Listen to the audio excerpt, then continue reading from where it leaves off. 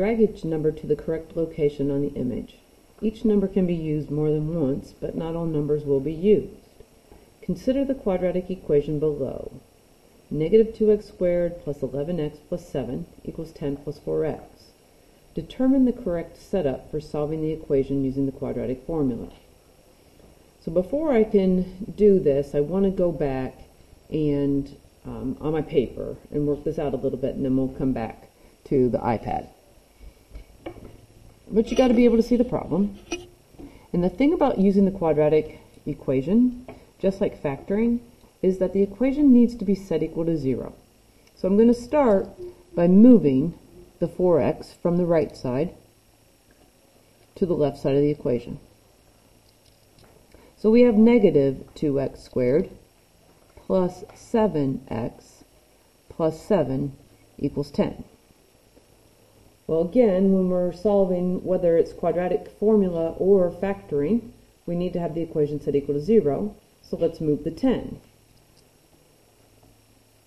So we're going to subtract 10 from both sides, and we get negative 2x squared plus 7x minus 3 equals 0.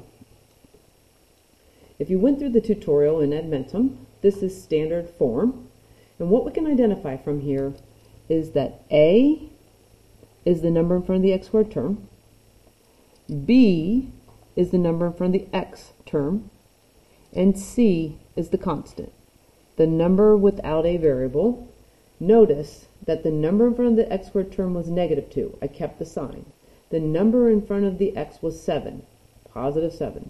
The constant was negative 3. And once we know those three pieces, we're going to use those values to put back into the quadratic formula.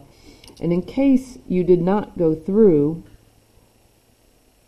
the tutorial, the quadratic formula is the opposite of b plus or minus the square root of b squared minus 4 times a times c, all divided by 2 times a.